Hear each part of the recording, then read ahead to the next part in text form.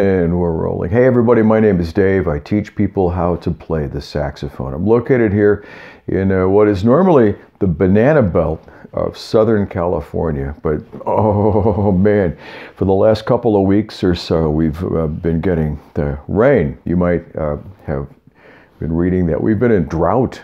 Those of you who read about the weather, how interesting could that be? Yeah, well, we've been in this drought situation for, I don't know, a decade. And we're beginning to think that we just don't get rain here anymore. But all of a sudden, the gods of rain said, it's your turn in the barrel. So we've been getting hit with rain. I think up in the mountains, it's 60 miles from here, we're getting some snow. So it's cold today. All right. Today's session is going to be about when to change your reed. And I want to thank Christophe. I hope I have not mispronounced your name.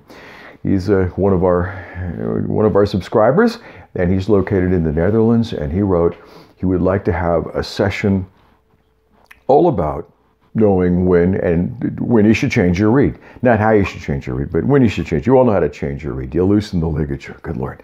Anyway, when should you change your reed? That's a great question, but it begs a mindset change, all right? I'm going to interpret that as meaning that you're hanging on to your reeds, okay? Maybe a little bit longer than they should be hung on to. And I don't blame you. My goodness, what are reeds running these days? I mean, everything went up here in America, but I think reeds are $4 or $5 a piece. So yeah, you want to get the maximum use out of this. What I'm doing is a little bit different than anybody that I know. So let me explain my wacko system to you, okay? All right. Back on the tenor sax, I won't go through the whole broken wrist issue and all that nonsense, but I'm using a Metalite mouthpiece, which is extremely low cost. Metalite is plastic. There's also a Graftonite. They're made by Rico. I like it. It's got a big baffle on the inside of it. It works. It's loud. It punches through the kinds of music, the kinds of bands that I find myself playing in. Blues bands, rock bands. Well, not so much rock bands anymore, but rhythm and blues. I'm your basic rhythm and blues guy. And so let me ditch the mouthpiece cover here. What I keep my reeds in the refrigerator. And I've fashioned this, I requisitioned a Tupperware container, and I drilled some holes in it for just airflow, and I keep the reeds in this container with the mouthpiece as well. Why do I do that? Well, have any of you had that black mold and, or whatever nastiness growing on your reeds? Well, then you know what I'm talking about. You feel my pain.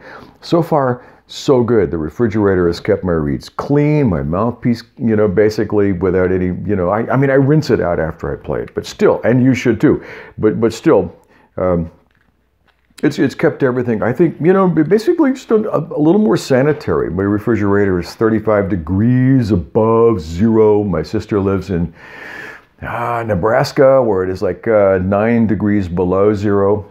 Does not compute. Can't figure that one out. And she moved from here, by the way.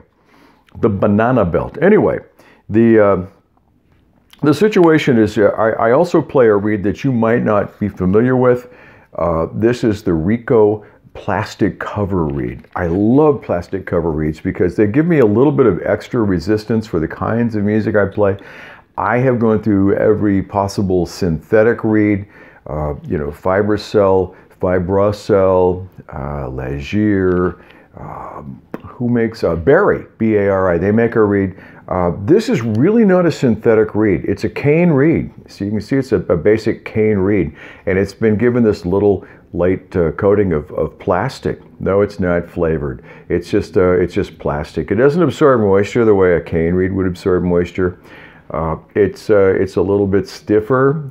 It gives me a little bit more resistance. All right.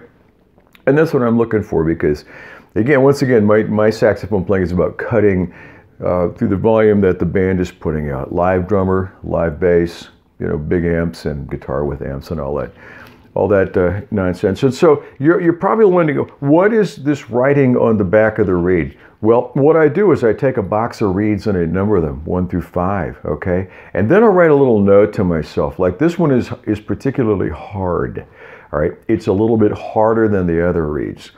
good to hang on to for certain applications, but it's perhaps maybe not the go-to reed if I'm going to play some, I don't know, musical wallpaper blues or something like that. So that's my system.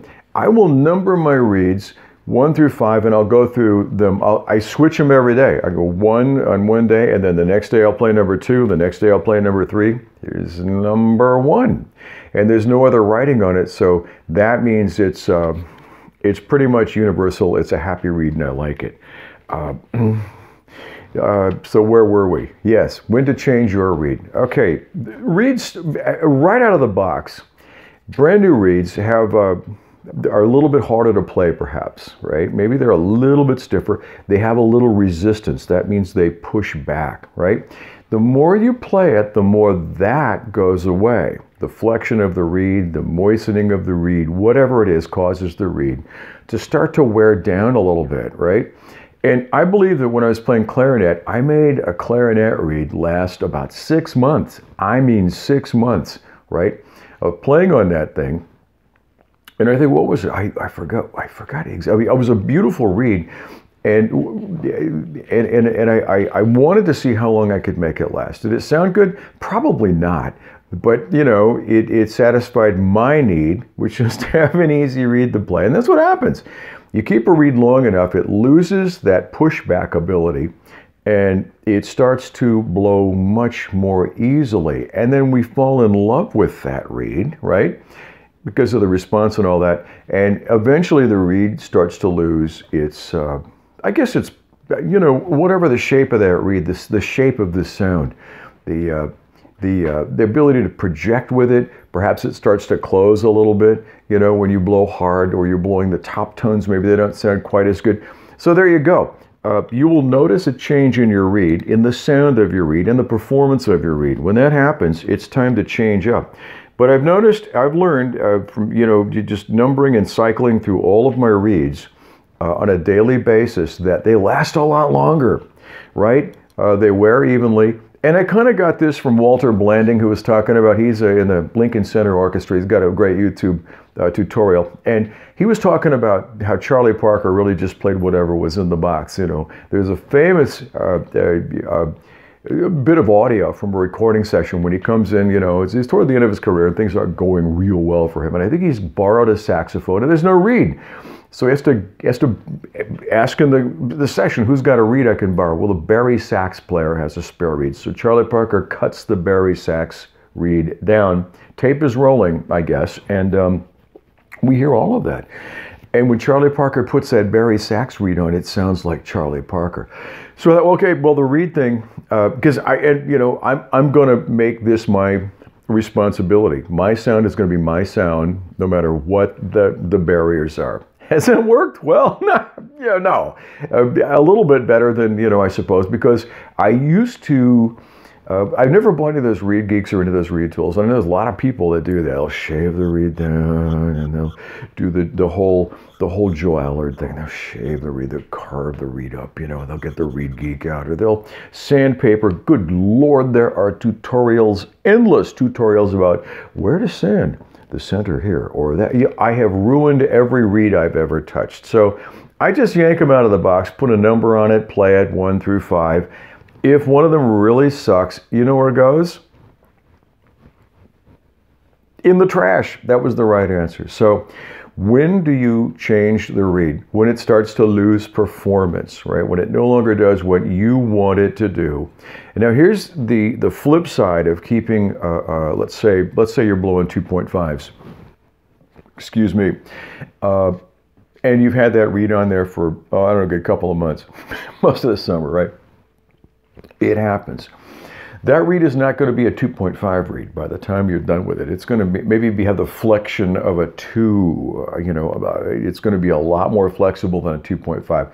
So that when you put a proper 2.5 on to replace it, that 2.5 to you is going to feel like a 3, and it's going to blow like a piece of cardboard. Oh no, you can't have that. That's in fact something that I've seen time and time again with students. Like high school students, people that you know, maybe don't play quite as much, but still play on a daily basis, and they gotta, you know, they got to perform for class, and you know, the first thing in their mind is not their saxophone. Half of them don't even take the reed off for like the entire semester. Oh God, that's a whole different subject. But what happens is once that 2.5 finally gets to the place where it's really making some bad, you know, decisions for you as a player. It's doing more than you want it to do or less than you want it to do. They take it off and put a proper 2.5 on it. It's like, oh God, sounds so bad. So rotating the reeds gets you out of that whole trap as well, okay? So try that. Buy a box of reeds, get a Tupperware container, ask first if you're allowed to use it, drill holes in it so you get some air circulation. See about keeping your reeds in your refrigerator. Works for me. That's the thing about saxophone playing. Everybody tells you what you should do, okay? I'm not doing that. I'm just telling you what works for me, and it might work for you. It might not.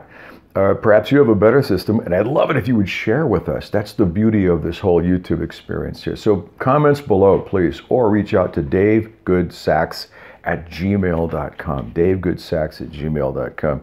I'm in the La Mesa area, Southern California. If you are ever in this area, stop by. We'll play some saxophone together, or you can even book a lesson. Book lessons online too. Same place, davegoodssax@gmail.com. So I hope that answered your questions about knowing when to change your reed. How about every day? Yeah, just rotate your reeds and see how that works. And again, you know, if there's a funky reed in the box, I don't waste time on it, right? I put it in the garbage. Now, there's a difference. The last thing I'm going to say is some of you play 3 hours a day, right? When I'm working, if there's a gig, I'm going to, you know, warm up for an hour and I'm going to go play for 3 hours, okay? 4 hours on a reed or 2 reeds, that's a lot of wear and tear. Some of you might play a couple of times a week. That's much less wear and tear in a reed, okay? So again, time with this baby in your mouth also, you know, changes things as well. You know, the moisture, the flexion, the blowing, and all that nonsense tend to break a reed down. But again, I don't use any of those tools. I don't sand, I don't cut, I don't none of that. I do know people that clip. They'll clip the top of the reed. And they get, I mean, I've heard amazing tone coming out of some of those players. They'll get a clipper and clip the reed a little bit, you know, or clip a little bit off the, you know, and make it even stiffer. So that's not my bag. I'm not doing any of that. I'm a gear minimalist. All right. Anyway, if you have any questions, once again, davegoodssax@gmail.com, or leave comments below. Hit the subscribe button if this helps you. If there's anything that you want to know or any questions you want to ask, please reach out to me. I'm here, and I'm grateful to hear from all of you. So grateful that you're there. I have a better life because I get to communicate with so many awesome sax players. All right, take care. Have a great day wherever you're at. Stay warm. We're in the grips of winter here now. So we'll catch you again. Bye bye.